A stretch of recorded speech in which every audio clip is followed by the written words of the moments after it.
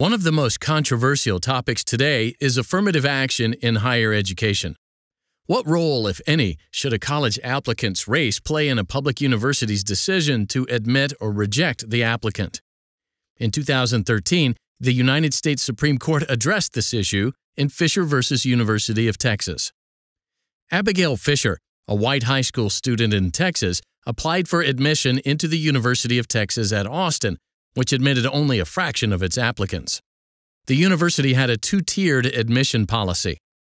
Under the first tier, which covered 75% of admitted students, any high school senior in Texas who ranked high in his or her class, typically in the top 7th or 8th percent, automatically would be admitted into the university if they applied.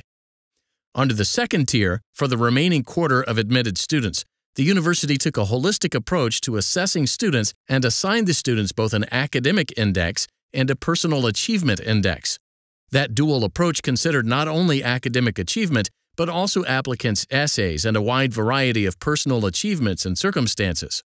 The latter included leadership activities, work experiences, coming from a low-income home, and an applicant's race, with a minority student's race typically increasing that student's score. The university designed the second tier based on the Supreme Court's decisions in Grutter v. Bollinger and Gratz v. Bollinger. The expressed goal of the university's admission policy, including its second tier, was to increase the diversity of its student body. Fisher, who applied for admission under the university's second-tier process, was denied admission. She filed a federal lawsuit contending that the university's second-tier admissions process violated the Equal Protection Clause of the 14th Amendment based on its consideration of an applicant's race. The district court upheld the university's policy as constitutional. On Fisher's appeal, the United States Court of Appeals for the Fifth Circuit affirmed the district court's judgment.